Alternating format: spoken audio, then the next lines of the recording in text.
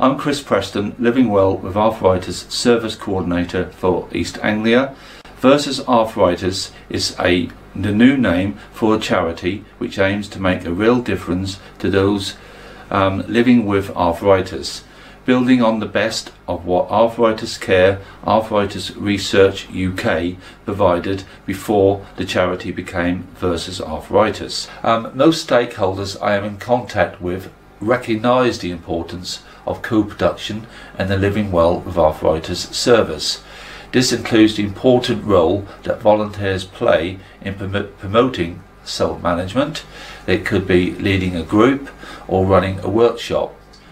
Volunteers will be involved in drop-ins, information hubs, providing one-to-one support sessions.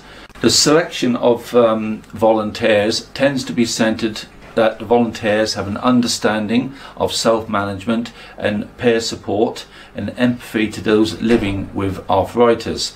Many of the Versus Arthritis Living Well with Arthritis volunteers have arthritis themselves, but there are some who do not have arthritis but are still coming on board to help deliver the services because they might have family or they know friends who have arthritis.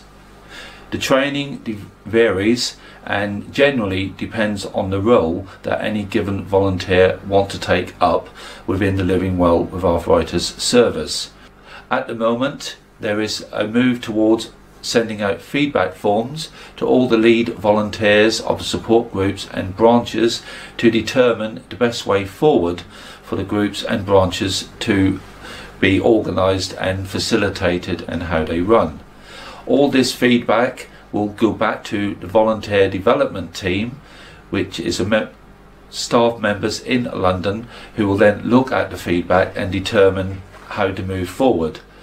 Also, at Versus Arthritis there is a regional volunteer council. This is made up of volunteers from all different parts of England, volunteers involved in all different aspects of the services offered and run by Versus Arthritis. So most of what Versus Arthritis does and the training and aspects of what the volunteers do is co-produced by the volunteers themselves. This has been the case for many years and this will continue.